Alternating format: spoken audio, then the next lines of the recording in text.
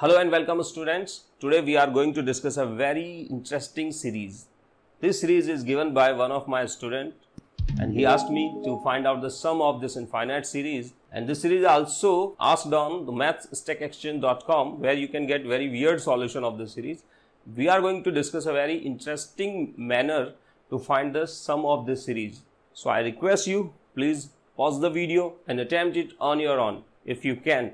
I am also giving you a hint, a very important hint, that you can find the sum of this series by using this concept that if we integrate x to the power n with respect to x in the interval 0, 1, then finally what will we get? 1 over n plus 1, right?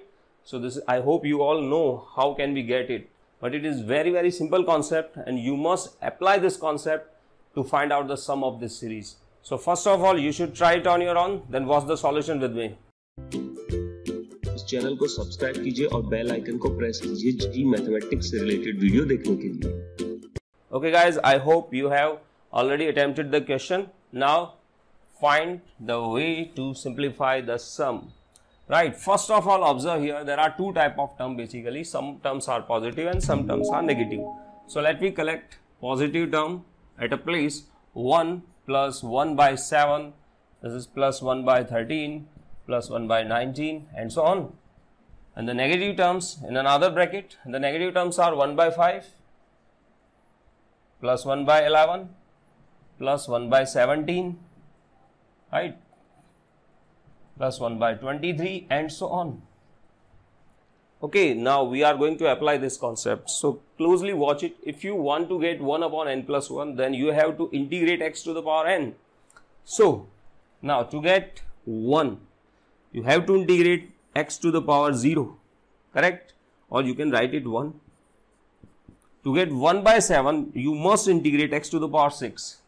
To get 1 by 13, we must integrate x to the power 12. For this, we must integrate x to the power 18 and so on. Okay, and to get 1 by 5 we should integrate x to the power 4. For this we must integrate x to the power 10. For this we must integrate x to the power 16. For this we must integrate x to the power 22 and so on. Okay, this sum can be written. Now look here, this is an infinite geometric progression, okay, with common ratio x to the power 6. So we can write it 1 divided by 1 minus x to the power 6. Similarly, we can write this minus the first term x to the power 4 divided by 1 minus common ratio, which is again x to the power 6. And we can do this because here x is lying between 0 and 1. We have taken the variable x lying between 0 and 1 because we are going to integrate it from 0 to 1. Okay. So now, if we integrate both sides, so integrate both sides from 0 to 1. Okay, now what will we get? Integration from 0 to 1, the integration of 1. And I write it by combining these two terms, 1, then minus x to the power 4, plus x to the power 6, minus x to the power 10, plus x to the power 12, minus x to the power 16, and so on. Okay? And here we have to integrate from 0 to 1. The sum of these two terms can be written 1 minus x to the power 4 divided by 1 minus x to the power 6 dx. Okay guys? Now if you factorize this, we can cancel out the same factor, and the remaining factor will be 1 plus x square divided by 1 plus x square plus x to the power 4 dx. Okay, now what will be the integration of this term? The integration of 1 will become 1 in this interval. Integration of x to the power 4 will become 1 by 5. The integration of this term will be 1 by 7 minus 1 by 11 plus 1 by 13 minus 1 by 17 and so on. Correct? So this is the series, and here we will get sum of this series.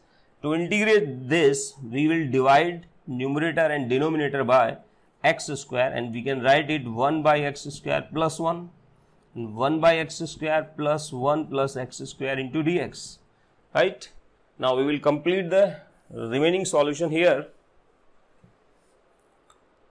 So 1 minus 1 by 5 plus 1 by 7 minus 1 by 11 and so on can be written integration from 0 to 1 of, this can be written 1 plus 1 by x square dx divided by, now I will write this term as x minus 1 by x whole square plus 3, right? And what is the advantage to write it like this? Because if we are going to take x minus 1 by x equal to t, then the differentiation of this will become 1 plus 1 by x square dx is equal to dt, and this integration can be written dt divided by t square plus 3.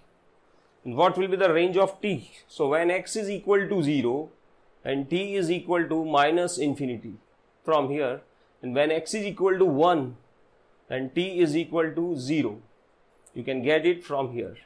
Right? Now the integration of this is very simple, that is 1 by root 3 tan inverse of t by root 3. Now we will put the limit from minus infinite to 0. So finally what will we get? 1 by root 3 tan inverse 0 will become 0, and minus tan inverse minus infinity will become minus pi by 2. So finally we got pi upon 2 root 3. Okay friends, so the right answer, the sum of this series is pi upon 2 root 3.